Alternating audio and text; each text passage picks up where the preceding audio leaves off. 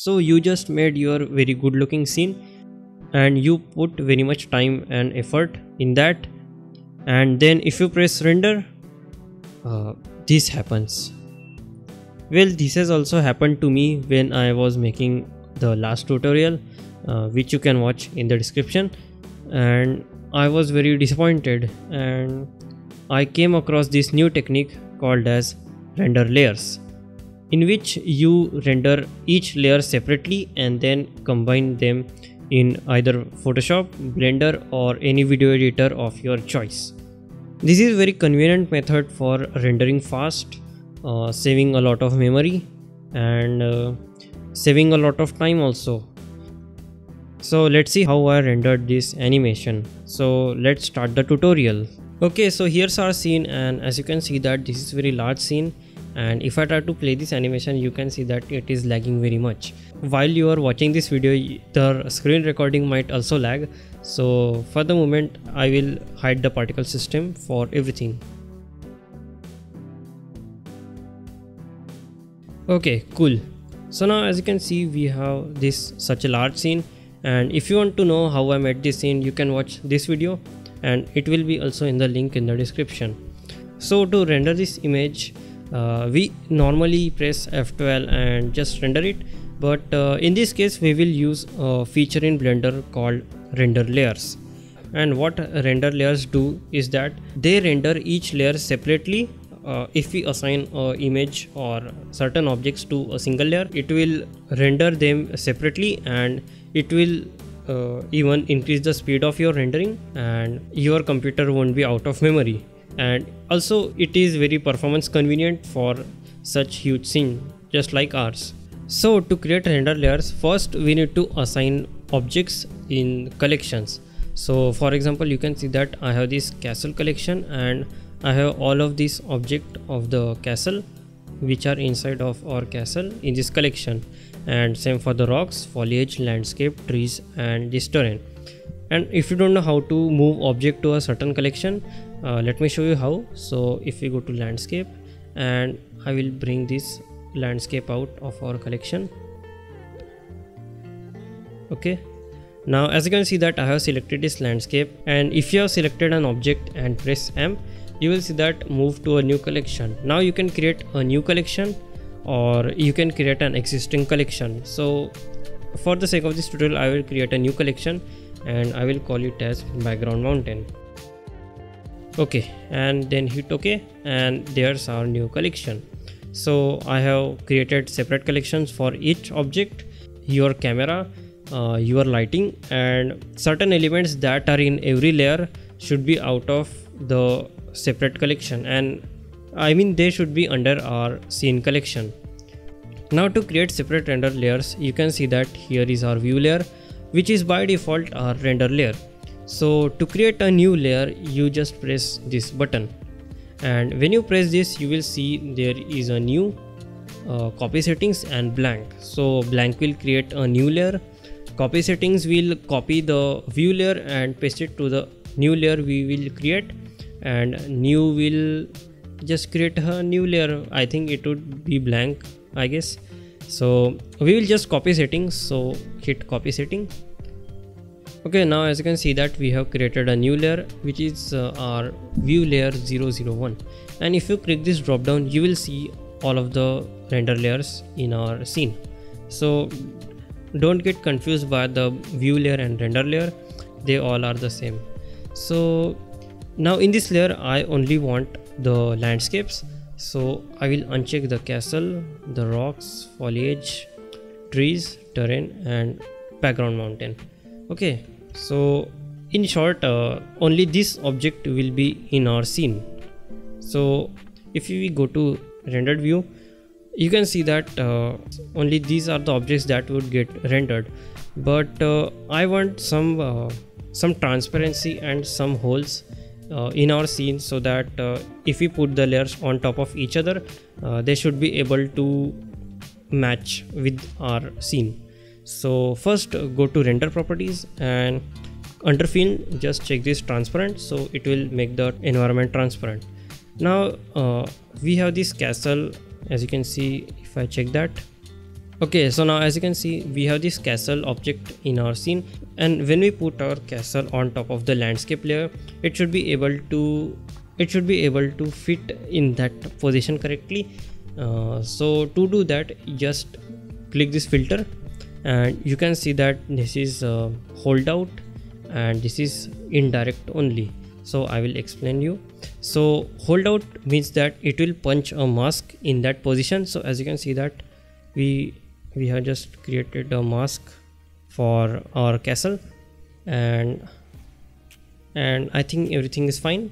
So we are done with this layer. So I will create once again a new layer. So copy settings, and this time it will be for the castle only. So I don't think that we need much indirect effect and mask for castle.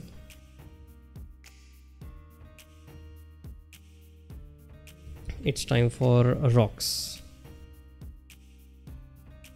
and also we have to mask out the terrain with our rocks, because the rock layer will be on top of the terrain layer. So we have to check both of the hold out and indirect effects, and I think it's fine. Now let's copy setting again, and this time it's trees. By the way, let's rename this as rocks. Okay, now let's go to trees and let's see how trees are looking in our scene. Okay, now let's mask them with our terrain and also indirect effects, and I think everything is pretty much okay for our trees. So let's copy setting again, and the more you categorize your layers, the faster you will render. So you can do it on your own. So let's create a background layer, and also let's punch a hole on a landscape layer for now, because we have a mountain in there. So there you go. And also I don't think indirect effect would do anything. So that's landscape, and let's go to background. And now for the background, let's uncheck all of these and check background, and we will mask it with the landscapes, and let's mask them. Okay, now it's good. Now for the view layer, let's set that, and the view layer will be our very near terrain, ground plane, I could say. So uncheck castle. I think rocks will be needed, foliage is not, landscape will be not also, trees, terrain, background will not be also. Okay, now let's hold out rocks and indirect effects for shadow, and also for trees and indirect effects of them also. Now I think we are done with our render layers. Now it's time to render, but before rendering we have to set up our output. So if you go to compositing tab, and you can see that here is our render layer, and you will see the output in the output properties, and you can see that I have set the output. So let's change this place. So now I will create a new folder called as render layers, and in that we will create a folder called terrain, which will be our foreground land. So now whenever we hit render, this layer, I will rename it as terrain. Okay, so whenever we will hit render, this terrain layer will be saved in our terrain folder. And now what about the other layers? So to do that, let's go to compositing. So let's copy this render layer node. So press Shift D, and first of all let's count the number of layers we have. So 1 2 3 4 5 6. Okay, 6 times. So now we have to assign them a output directory. So let's hit search, and let's search for output. and you can see here file output. So let's add in here, and now let's change the layer from terrain to landscape and plug the image into this image, and let's select this folder. So let's create a separate folder for this one, so it will be our landscape folder. Okay, so I will repeat the same process with everyone, and I will see you in a minute. So now we are done with the messy stuff, and now it's time for render. So I also added a file output for this render layer also for our terrain, and make sure that you are rendering with alpha also. So if you select this file output and press N on your keyboard and go to node, you can see that it is rendering in RGB, which means red, green, blue, and we need RGBA, which means red, green, blue, and alpha means transparency. So I will do that for all of this.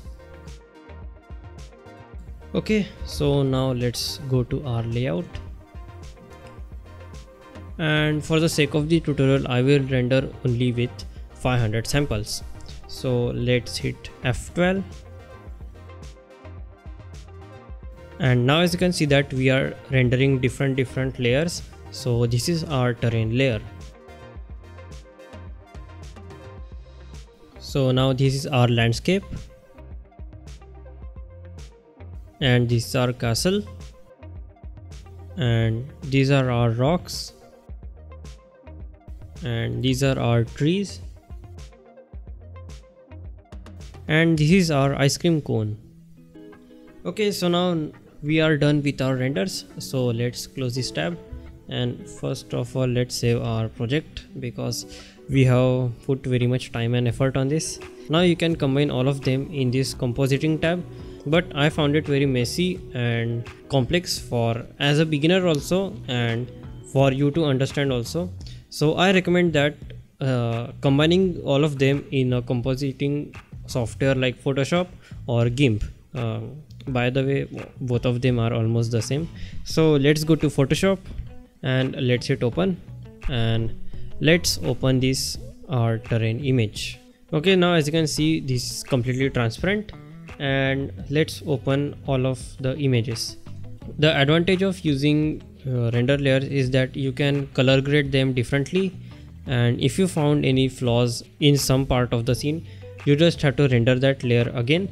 And also if you want to render just a single layer, you can just click on this button to just render that single layer. So I thought that this would come handy someday. So okay, so now let's open all of the image, and so that you don't have to render the whole scene again.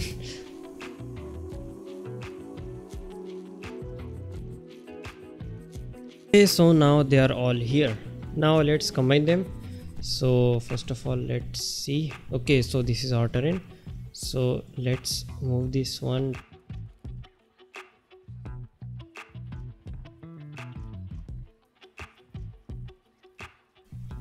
Okay, now they are all here, so let's hide them one by one.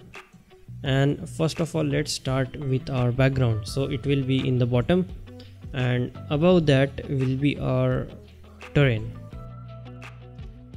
and on top of that will be our background, and now our trees. So and now our rocks, so let's place them here. Okay, and at last our castle.